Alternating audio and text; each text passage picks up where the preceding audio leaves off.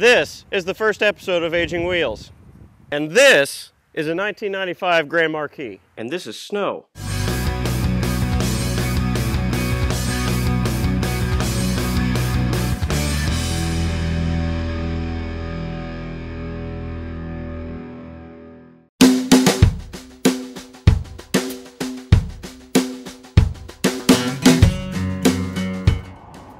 What we have here is a special car.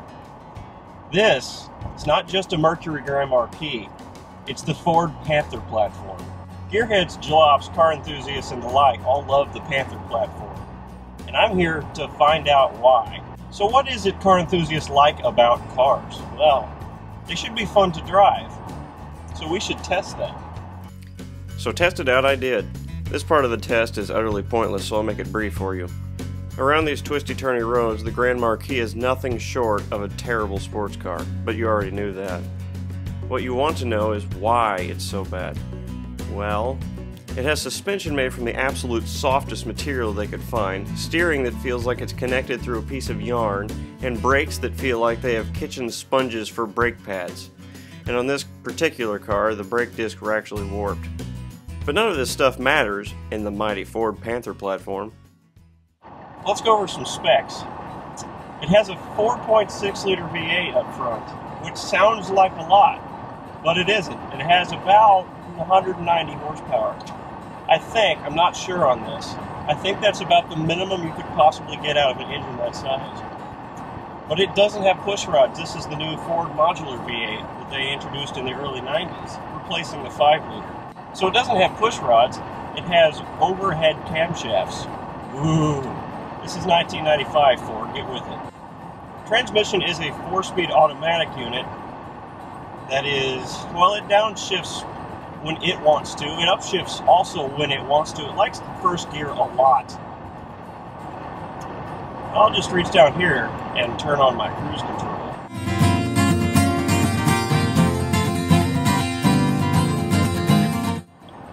To get to know why a car exists, you have to understand who it was built for. Mercury is kind of the mid-level of the Ford Motor Company. Well, it's not around anymore, but in 1995 it was the mid-level, stuck between Ford and Lincoln. So it's classier than a Ford, but not quite as classy as a Lincoln, which in 1995 the Lincoln Town Car came with a car phone module. This car, it's a luxury car, I guess. It has this wood trim. It is everything that's trying to be classy, except this dash. This dash is very plastic and very blue. And then you have the outside. It's very long, American, boaty, and elegant. The suspension soaks up everything. The steering is very light because it wants you to be relaxed. So look at this. Look a corner. Steering. This is so difficult. The engine has very little power because it's adequate power.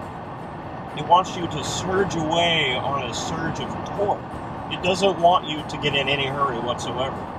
The door quality is absolutely superb in this car.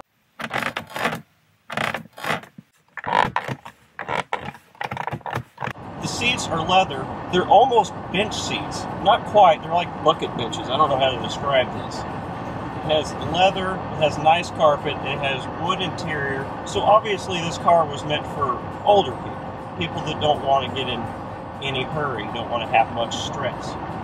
So why then, I ask you, does the instrument panel look like this?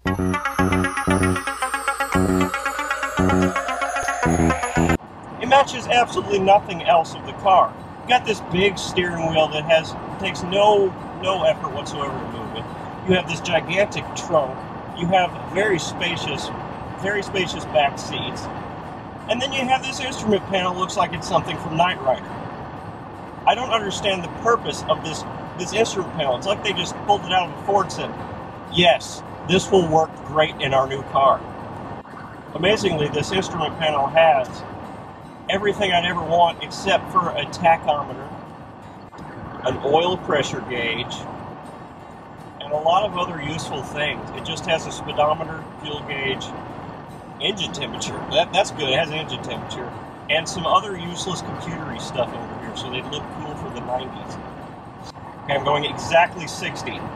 I know this because the speedometer tells me I'm going exactly 60, and it never lies. I mean, look at it, it's telling me. Even the climate control, it's automatic. It's 1995, and I have automatic climate control. I can just hit this button here, and it sets it perfectly to 72. It's amazing.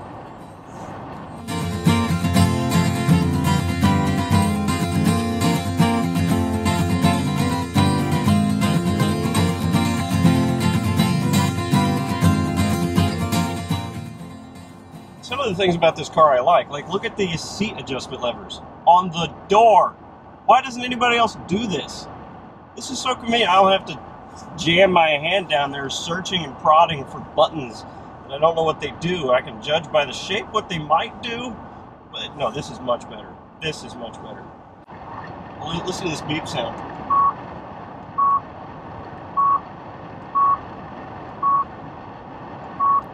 But that's enough fooling around for now. Right, so let's see how big the trunk is.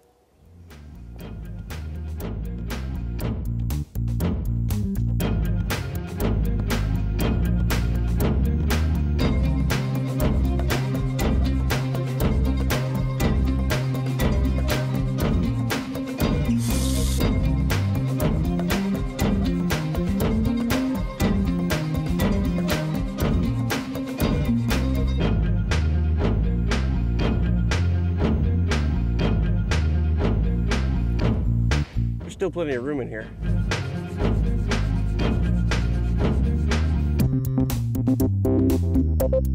So the trunk is indeed very massive, but that isn't as surprising once you see how oddly little rear legroom there is.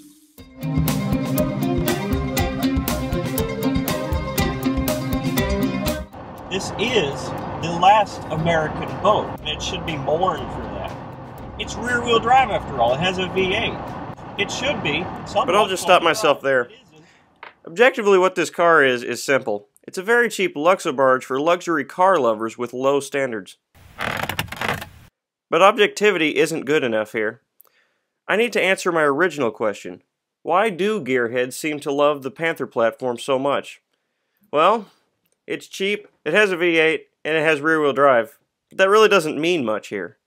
What I really think the answer is what this car represents. The Crown Victoria, the Lincoln Town Car, the Mercury Grand Marquis, they were all the last of the breed. They were the last big American land boats for sale.